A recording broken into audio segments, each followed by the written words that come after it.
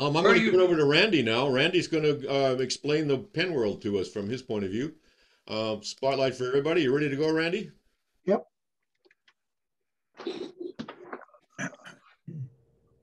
Let's see if I can share my screen. Yeah. John, while he's getting that set up, one comment to make on that PDF that you sent out. I skimmed it. I don't remember all the detail, but you might make mention that some of these, especially the other clubs, that we in Lancaster also have one of the camera booms that AAW uses. Oh, yeah, that's in there. There's a picture of it in the PDF, actually. Okay. Yeah. We're going to use that. We're going to need it. Okay, over to you, Randy. Give us the story. I'm going to make this your screen as big as I can, at least in the recording. And I want you all guys to all know that up beside the green bar or whatever about Shu's screen, you might have the option to make his images large if he doesn't do that for us. Yeah, I'm full screen now. Go for it. I'm going to divide this up into required tools, good tools to have, and optional tools. And I prefer to think of it as operations rather than tools, because there are lots of different ways to do what you need to do. The required tools are on the screen. You need a pen kit. You need a mandrel. It has a taper that will fit into your taper of your lathe. It has a thumb nut usually. You'll have bushings, which are used to mount the pen blanks onto the mandrel, and you'll have a pen blank. The pen blanks are about 5/8 up to about an inch in square and about 5 to 6 inches long. There are lots of different materials you can use, not only wood, but all kinds of acrylics, everything you can possibly imagine. Somebody's made a pen kit of it. There's also, you can make them out of bone, horn. There are synthetic materials. You can make them out of stone, all kinds of materials. This is a bushing. This goes on the mandrel, and you can see on the left here, there's a hole in it that matches that mandrel. Now, mandrels are usually 7 millimeters or a D size, and this mandrel will fit, this bushing will fit right on that mandrel. This is a side view here. This is the size that you're looking for to make the pen blank. This goes inside the tube, the brass tube that the pen is built on. You're going to need some centers. Most notably, you're going to need a live center in your tailstock. This has a 60-degree point on it. And the reason for that is the end of the mandrel that hits the tailstock has a small hole in it that captures this live center. There's also items made like a mandrel saver. This actually goes around the mandrel. And this is a dead center, a drive center. And that'll be seen a little bit later. And these are the parts after you take them out of the bag and all the little baggies. I jokingly tell people that if the police ever raid my house, they're going to find all these little tiny little plastic bags. And these are the pen parts that normally go with a pen. This is a Faith pen made by Penn State Industries. And these are the operations you need. I'm not going to go through them one by one. You have to do these, but you can use any kind of tool that you have. You have to cut the blanks to length, but you can use a table saw, a band saw, a chop saw, even a small miter box with a miter saw will work, or even a scroll saw. Notice that the first page, this is here at the top is where we turn the pen down to the size. When I get to turning the pen, I'm about 2/3 of the way finished with it. And this is a jig that I use to cut the pen blanks. You have to cut them to about the length needed plus about a 32nd of an inch. This has a spacer here that I put the tube in, And then this distance right here is the same as the distance from here to here, plus a 32nd of an inch. And so this is something I made, and none of this is unique to me. That's a nice looking jig. I want to see it in action. I didn't take any videos of it, Okay. unfortunately. Another time. There are a lot of different jigs that will work. And again, this is just something I made, and it fits on my sled that goes on my table saw. So these are the blanks that have been cut with the tubes in front of them. And I marked the tubes. You can see the cross I put in the middle. One side is the cap side, the other side is the nib side. And I do that because I want to match the grain when I build the pen.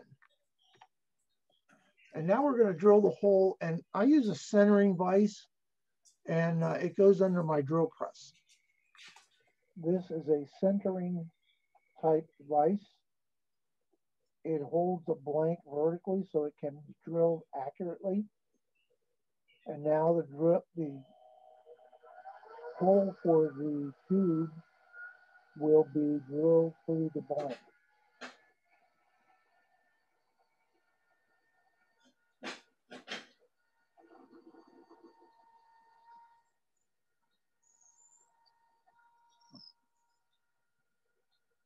Randy, do you, when you're drilling that hole, do you start from the center line of the pen so that the hole is, if there's any deviation in the drill as it goes down, it still stays with the grain? As long as you make the pen, as long as the hole comes out the other end and it has enough space, it doesn't matter if it's a bit offset. So why wouldn't you drill it by putting the blank in a pin chuck and drilling on the lathe? Yes, you can do that also. This is the way I do it, but yes, it is certainly possible to put the blank in a pin chuck or some kind of a holder and then drill it with a drill bit in the tailstock. And there are a lot of people that actually do that. I find this convenient because I make about 5 or 6 pens at a time. Where'd you get the centering vise? Is that there'll be a number of sources at the end. This is one that was made by Paul Hoffman. It's a very well-made vise, and it works smooth as anything, and it centers the blank exactly so your drill bit hits the center of the blank. Randy's given me a list of his sources that I'm going to send out tomorrow. Yeah. Great. Now here, this is a close-up of the blanks. They've been drilled, and I used thick super glue, but you can use polyurethane like Gorilla Glue, or you can use epoxy to glue the tubes in. You have to make sure that you don't get any glue inside the tube. But you can use any one of the three, and each one has pros and cons. So how do you guarantee you don't get any glue inside the tube when you're pushing the tube through glue? What you do is you block the end of the tube up with either Play-Doh. I use dental wax, which comes in sheets. Some people will actually use a slice of a potato. But anything that will keep the glue out. Why wouldn't you just turn a little tapered plug? Yeah, you could do that as well. Okay. Yeah. Why not? That's overkill. Why not glue the insert before you put it in and then just slide it in? The glue will bubble up around the end of it and enter the pushing end. Yeah, as you push it in, the glue will get on the end. Okay. And you definitely want, you'll have to clean out that glue if any gets in there. That has to be squeaky clean. This is my dust hood. This is my dust hood.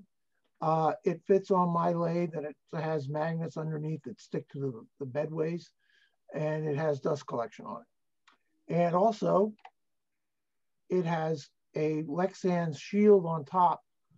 When you're making pins, the only thing I worry about is my eyes. Pens are not that big and not that heavy, so I don't really worry about that hitting me except for my eyes. This allows me to put that hood down, and then I don't have to worry about it. And I can reach underneath it with my tools. So this is size specifically to pens You can make and any small kind stuff. of small, like bottle stoppers, Yeah. duck calls, any kind of thing like that. And again, this isn't unique to me. I do have a diagram, but the only critical dimension on this is this little cutout right here. Yeah. That is sized to the distance between the spindle nose and the bedways on your lathe. So you have to kind of customize it that way. It looks like it would only work with pen mandrels, but if you're doing small spindle work requiring a chuck, you'd probably have to come up with a little different arrangement, huh? Yes, yeah, you would. I do use it with my sanding jig, though. We'll get into that in a few minutes. This is a brass gun brush. I can never say that right. It's used to clean out the gun barrels, and it consists of a bunch of different brass brushes. And this is what I use to clean out any glue that might be inside the tubes. And sometimes I'll have to use an X-Acto knife as well.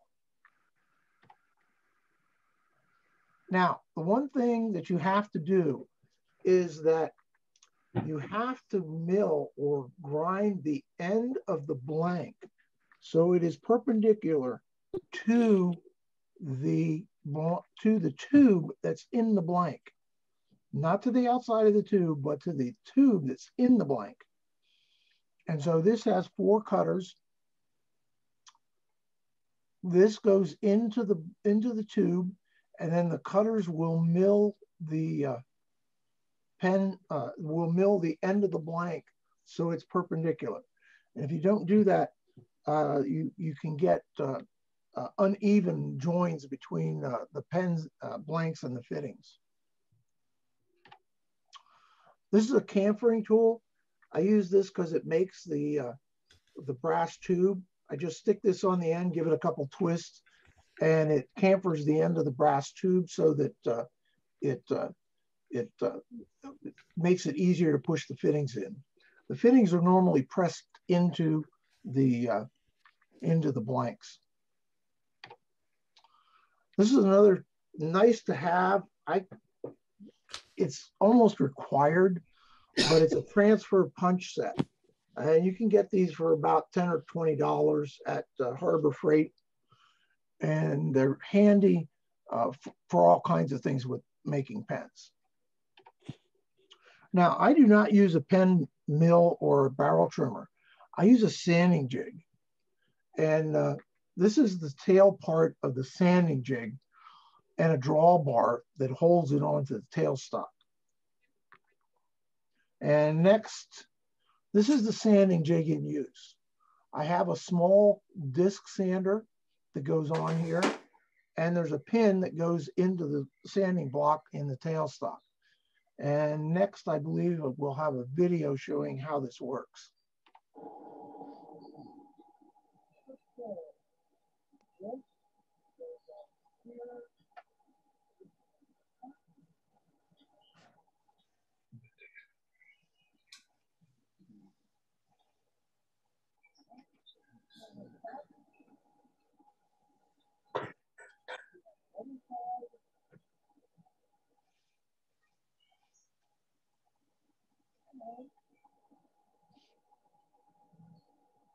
There it is. One.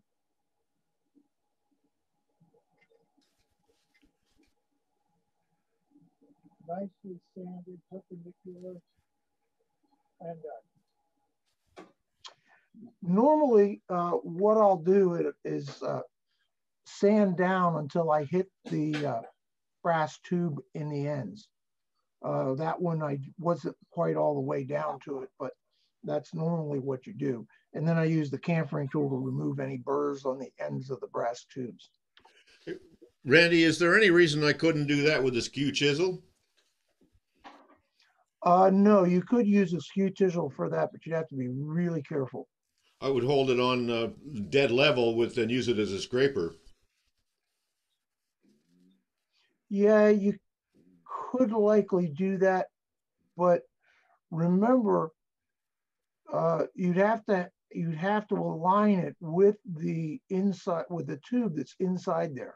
Yeah, that would be the skill challenge. You would learn how to. I mean, uh, for me, I would if I could learn how to do that with my tools rather than additional jigs, I would go there just as a choice in wood turning. And I don't mean that in any way to be critical. Just that's my interest in pen turning is the question: can I do this with the tools that I have, or do I have to buy all this stuff? No, you don't have to buy all this stuff. All of it is fairly cheap, and you can always come up with workarounds for everything. In fact, what you could do is take that transfer punch, put it in a Jacob's chuck in the tailstock, put a small piece of sandpaper in your headstock, and then sand it down that way. Sure.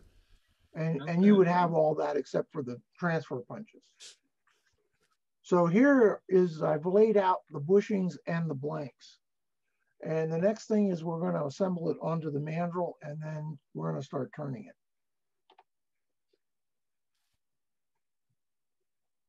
Okay.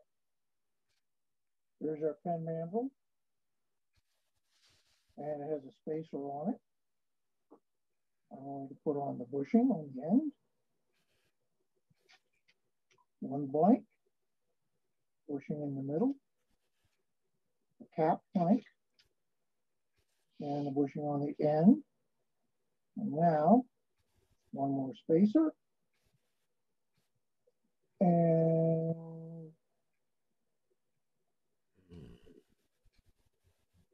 this gets tightened down. This can go away. This now goes into the headstock, the paper end.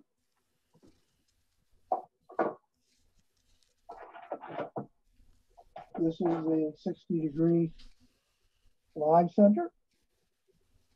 That goes into the tailstock. That goes up, gets locked down, and we're ready to turn. I hope that's the last recording I have to do with that. I did that about 8 times. So, Randy, what would you say is the difference between a mandrel and a jig? It's just the name. It's just called a mandrel. There's no real difference. Thank you. Now this shows the mandrel saver in operation. The mandrel saver pushes directly on the bushing rather than using a thumb nut. It eliminates one more part where you could get inaccuracies in your pen. Where is that in the picture, please? It's right in this area. This is the mandrel saver. Oh, I see it now. Rather than a 60-degree live center, this is a live center with a hole in the middle that exactly fits the mandrel. Almost all mandrels are 7 millimeters or 0.246, a D size. And so a lot of people like this. I don't normally use it, but I have one. Now, the next thing you're going to need, and this is really a required tool, is some kind of digital calipers, and you can get them from, almost, the Harbor Freight has them on special a lot for like 10 bucks. And you don't need a real accurate one. I prefer the digital rather than an analog caliper, because one of the things you can do is you can use it to set the target size you are looking for. And you do that by putting the calipers on the fitting you're trying to match up with and pressing the 0 button. And now you can see how much oversize you are when you're turning. And here I'm starting to turn these pen blanks down. this shows me that I'm 75 thousandths of an inch over my target size. And I try to be within about 3 thousandths of an inch of the fitting size. One of the things that I found out, this is a good trick to learn, is I lay the back of a tool across the bushing while the lathe is running. If it bounces or vibrates, then I have to find out where I'm out of round. And you'll have run out, and your pen blank will be thicker on one side than on the other side. It'll be really noticeable. And that's just a trick I picked up a long time. That's a good tip. Now this is the dead center. I'm going to go back to the previous one. Next, we're going to look at turning between centers. This has come up in the last couple of years as a way of eliminating a lot of the inaccuracy of bushings and the pen mandrel that you use. And so turning between centers allows you to very accurately turn a pen kit. Okay, this is the dead center that was in the first part of the presentation, and we're going to look at it now, and it's used for turning between centers. So this goes into the headstock. Then we get these turn between center bushings. And you'll notice that these have no hole in the middle. They are intended only for this purpose. And what we're going to do is put them in from this end and put the other one in from this end. Then they'll go onto the live center. Do you want And the 60-degree tailstock comes up and it's squeezed in between here. And now we can turn one barrel at a time very accurately. Yeah, turning between centers, the bushings that are made by the different companies that produce pens tend to be not of the highest specs. And so pen makers mostly came up with turn between centers as a way of making pens a lot more accurately, because the bushings that the machinists make tend to be much higher quality and turned down and sized to much tighter specs. So on that method, I could turn a bushing in boxwood or pearwood and use it, it seems to me, yeah? Yes, yes. And I would tend to use some kind of synthetic like corian or one of the synthetic materials. But yeah, a lot of people do that. Now here I am, I've done turning, and I sanded these blanks from about 220 up to about 600 grit. And now they're ready to actually be finished. And what I'm going to do is put these small cone-shaped bushings that are shown here, and I'm going to apply a super glue, a CA finish to the pens. Pens get handled a lot, and most finishes won't stand up to constant use. So these cone centers actually keep the CA from getting underneath and from getting onto the mandrel, which would be bad. So Randy, you mentioned about the handling, getting a lot of use. What's the advantage of having the mandrel so accurate when you get to the end pen? It seems to me that you're spending a lot of energy on something that's not necessarily going to give you, well, it doesn't really have an impact on the final product as far as the user is concerned. It may have as far as you're concerned, but not as far as the user is concerned. Yeah, but if the point is, if you don't turn the pens very accurately. The feel of the pen is terrible. Okay. It's either turned oversized, which is not too bad, but if you turn a pen barrel undersized, and my first one, I did that. I still have it, and it's laying right here in front of me. And it is terrible to hold in your hand. You can feel that edge is lower, the barrel is lower than the fitting, and it just feels terrible. So what you're trying to say is you're trying to protect against overshoot as far as cutting. Yes, yes. And the general rule is try to eliminate anything that causes errors in sizing or roundness or concentricity. So you're trying to be accurate, as accurate as you can. And I'm going to apply a thin CA finish on this. I use about 4 or 5 coats. When I'm done, I will, as a final step, use 4/0 steel wool. And that makes a pen, that creates a pen that feels like wood, but it has this super glue finish on it. Now the next one, here's a close-up of these cone bushings. You can get these at Woodcraft if you want.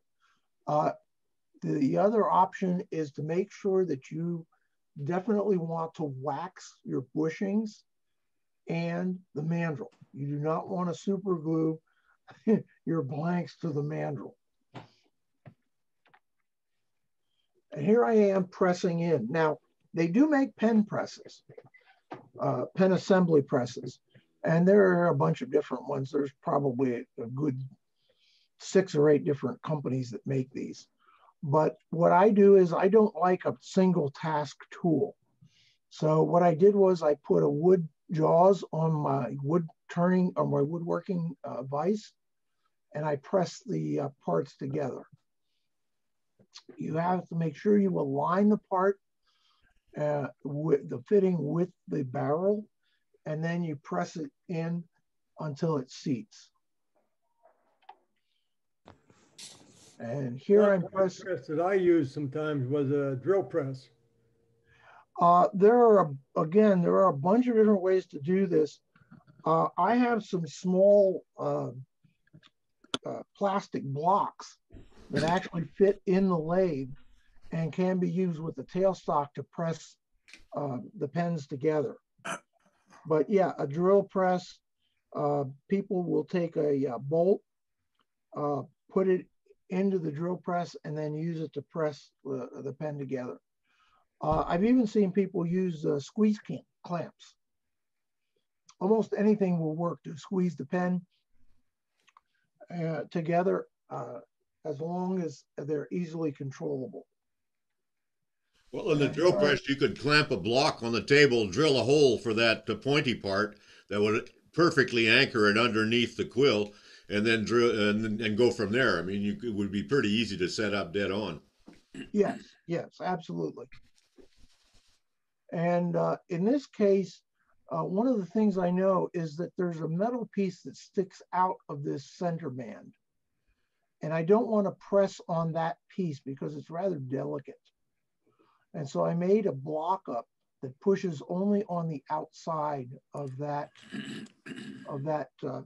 center band. It doesn't push on the inside at all. And here I am. This is a bit off center. Pressing the finial into the top cap.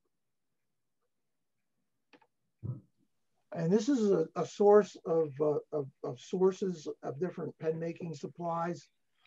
The International Association of Pen Turners, IAP, is located at that website. Great bunch of guys. They can explain anything to you. The IAP also produced an app called Bushings and Tubes, which you can get either for Apple or for Android devices. And there are also charts on the IAP website to do any kind of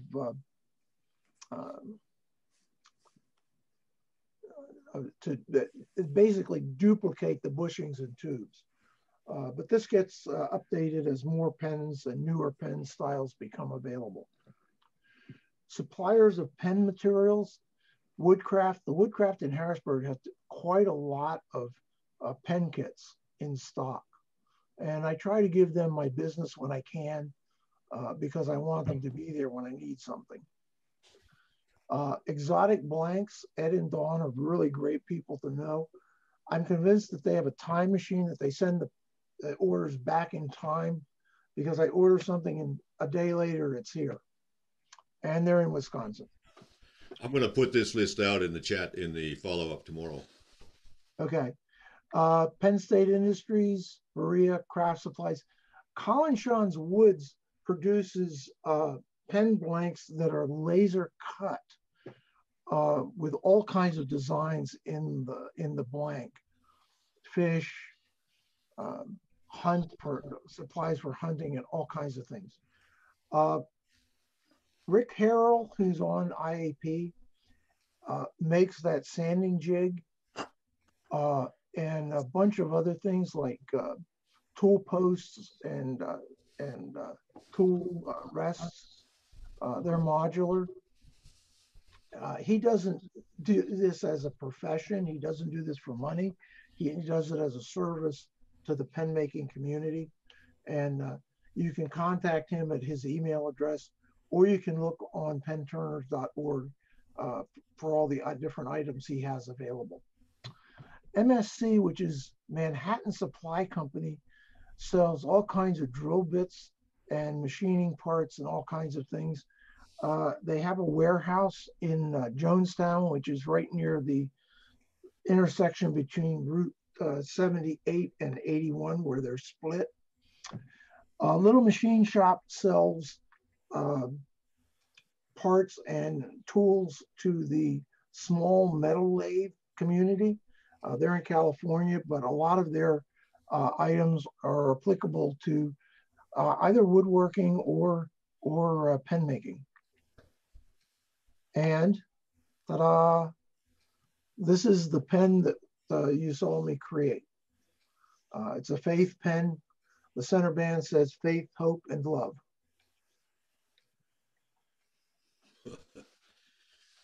Randy, super show.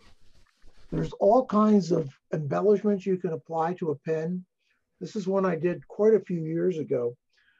It's a Celtic knot pen. It's an inlaid pen, and I have a jig that I use for inlays, but I'm going to close out at this point. Questions? How many pens have you made, Randy? You ever keep track? Hundreds. Hundreds? At least. Randy, I'm going to stop your share and go to the gallery view so we can do questions. We don't ordinarily have such a long and detailed show as that, but Randy volunteered it, and I know that's too good to pass up. So, questions for Randy? Pretty well covered it in a lot of detail. Yeah. Yes, absolutely. I find it pretty, I don't think I'm ever going to make more than 1 or 2 pens just to be sure I know how, but I'm always interested in precision techniques and ways of getting control over hand processes that are very much at risk if you screw it up, and ways of making it work and get the accuracy you need for a project. I find all of that really interesting. Randy, I see you probably turn a lot of wood pens. We have somebody here that's done a lot of pens, and he indicated when he was selling them that the acrylics outsold wood, I think something like 9-to-1. Do you have a similar experience? Yes. The shine on an acrylic pen sells a lot of pens. How about precious metals? Do they go for gold and rubidium or something like that? No, normally the fittings are either silver or gold, but they make them in black titanium and a couple of other finishes.